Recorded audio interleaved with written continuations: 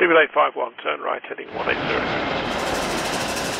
Order 14 Papa, turn right 245, report localizer established 27. The outbreak of COVID-19 is taking no prisoners as more and more carriers suspend routes, cut employees and announce major losses inbound, all the while also sharing how bookings are down some 70% for future services.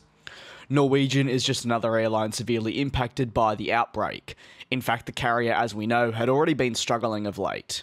If you've been tuned into the channel for over a year now, you may recall just how badly the Trent 1000 Package B and Package C issues impacted them on the Boeing 787, from groundings to drafting in new aircraft, followed of course now by the 737 MAX groundings that are indeed impacting 18 of their aircraft.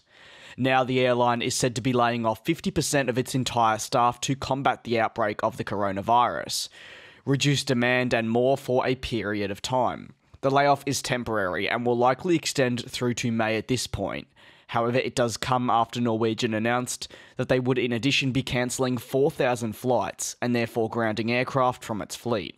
The airline has indeed announced that although it's cancelled flights, its main plan going forward during these difficult periods is to try and reroute passengers on services through to the US from Gatwick directly. That's because these services will continue following the misinformation coming from the White House during the speech issued by President Trump. Moving across to fleet decisions, 40% of all long-haul fleet with Norwegian will indeed be grounded, through to May as well. In addition, 25% of its short-haul fleet will be grounded as well for the same period through to May. As per current fleet information, the carrier flies the Boeing 737 and 787 series.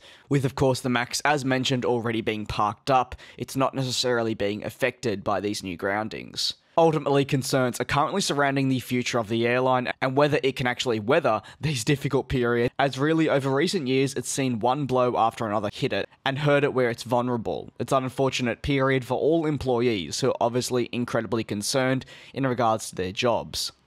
The Norwegian CEO commented on the situation and decision, saying, "This is an unprecedented situation and our main priority continues to be the care and safety of our customers and colleagues.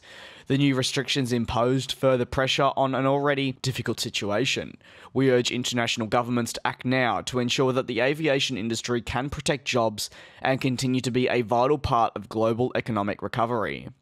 While analysts are definitely not always right, they usually are quite knowledgeable.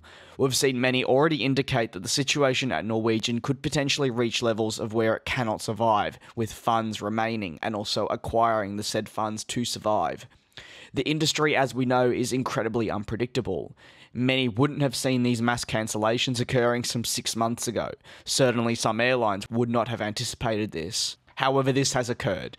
It means Norwegian now needs to carefully analyse their situation, market and more, and make decisions that not only will see it hopefully continue to operate, but more importantly actually survive in the future.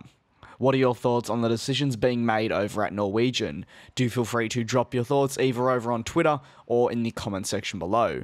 Until then, thanks for the support, stay safe, and I'll see you all next time.